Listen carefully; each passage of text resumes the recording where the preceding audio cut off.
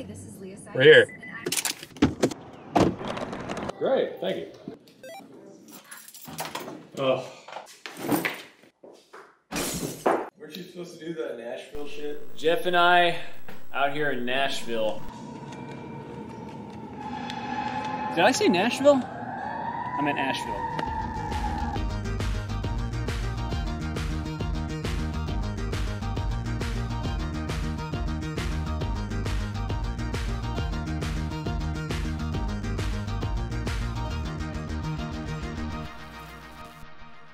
I'm here for about a week on vacation, but more importantly, I want to talk about cold air damming. Cold air damming can occur in many places across the world, but here in the United States, it's mainly associated with the East Coast. The basic driving mechanism is that the Appalachian and Blue Ridge Mountains that run mainly north-south block any low air mass that is moving from east to west. Now, with high pressure systems, cooler air is sinking towards the Earth and spinning in a clockwise direction, and that is the case for all high pressure systems here in the Northern Hemisphere. Typically in the winter, high pressure systems will swing down from Canada through Quebec, and on the east side of the system, the clockwise spin pushes the descending cold air southwest. This cold air near the ground hits the Appalachian Mountains and essentially stops. See way down there? That's where it's going to happen.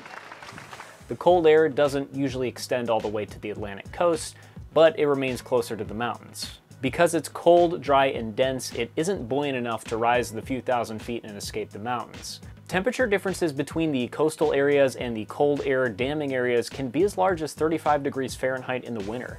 Okay, so fine, it's a bit colder on the East Coast, but at least that air is dry, so it'll probably be sunny, right? If only things were that simple. When an area of moisture approaches the Appalachians from the Gulf, which it always does because it's always warm and wet in the Gulf, I'm not jealous.